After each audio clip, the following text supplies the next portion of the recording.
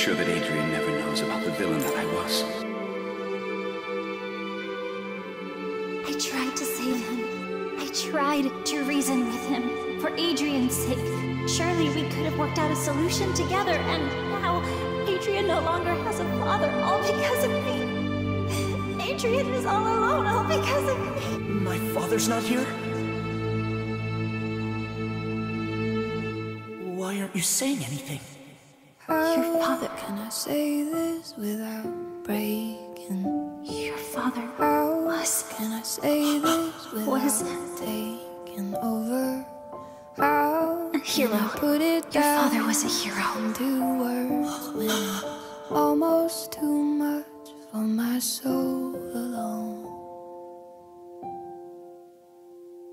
Excellent choice, Master. Those two are made for each other. I loved and I loved and I Wait for you to tell him to stay? I tried everything, I swear. I'm not worthy of your love. lost you. I feel terrible for hurting you. And it hurts I'm sorry. It's over. Yes. Over. Yeah, it hurts like Over.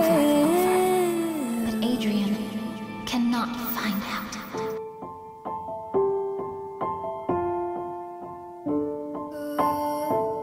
What did you want to do? The wish. I should have made the wish for Adrian. And what would you have sacrificed?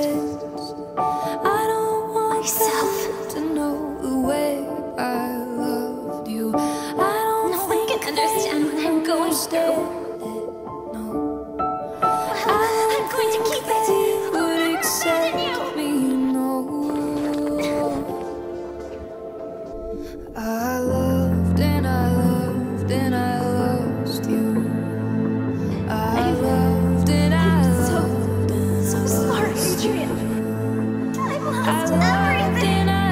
You haven't lost me. and it hurts like I should have been there. I'm so sorry. No, I'm the one who's sorry. And I can't even tell you about it. It doesn't matter. Do you know what it's like to go so far, almost too far, in order to protect someone you love? You mean like sacrificing oneself? More like, say, keeping a huge secret. A secret so heavy that you really want to share it right this minute because it's too much and you feel like crying and you just need someone to comfort you. Yes, I'm familiar.